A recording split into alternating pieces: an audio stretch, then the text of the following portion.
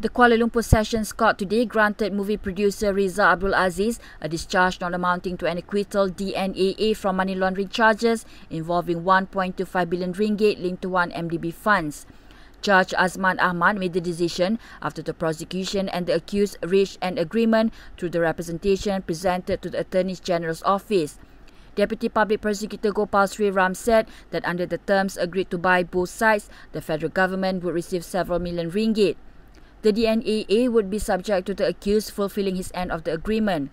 The court also allowed the return of the 1 million ringgit posted by Riza's two bailers.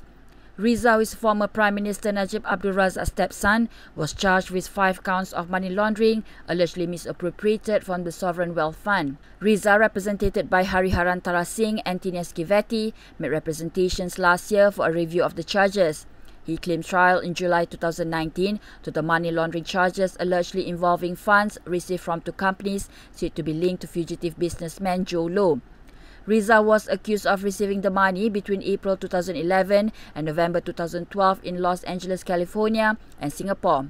The offence under the Anti-Money Laundering, Anti-Terrorism Financing and Proceeds of Unlawful Activities Act carries a jail term of up to 5 years and a maximum fine of 5 million ringgit or 5 times the amount of the proceeds, whichever is higher.